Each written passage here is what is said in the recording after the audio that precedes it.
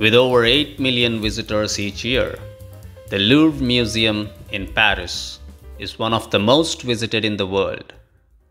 The collections of Louvre originated in the acquisitions of paintings and other artworks by the monarchs of the House of France. Artworks pillaged during Napolean Empire got added to the collection.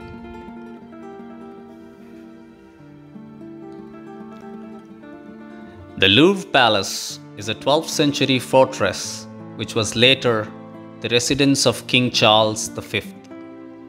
When the royal family moved out in the 17th century, the building was transformed into a place to display the royal collection. And in 1793, the museum was opened. The main entrance to Louvre is the glass pyramid, which was built in 1989.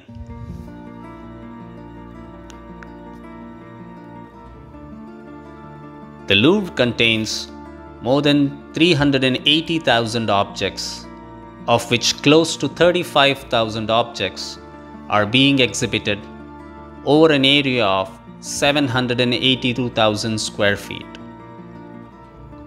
The museum exhibits sculptures, paintings, drawings, objects of art, and archaeological finds.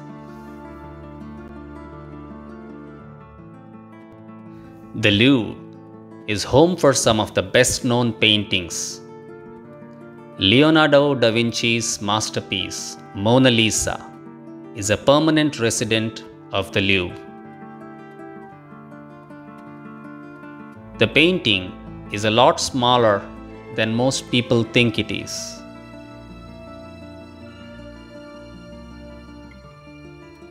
Another famous painting is the Liberty Leading the People. Of the 7,500 paintings in the museum, 66% are creations of French artists.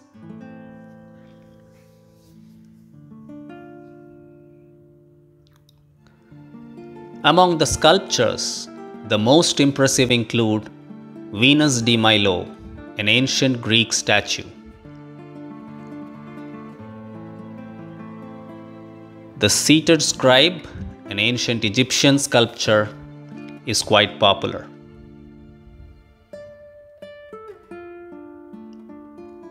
Despite the missing pieces on the sculptures, the beauty of the work is imposing.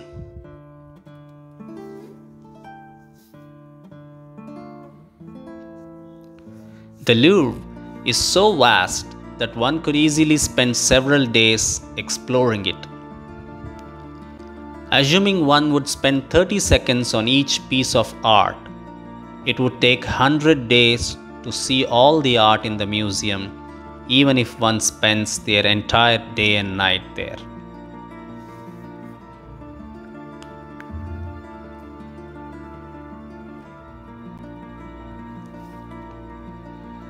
We hope you liked the video. But if you're in Paris, do not miss a chance to visit the Louvre.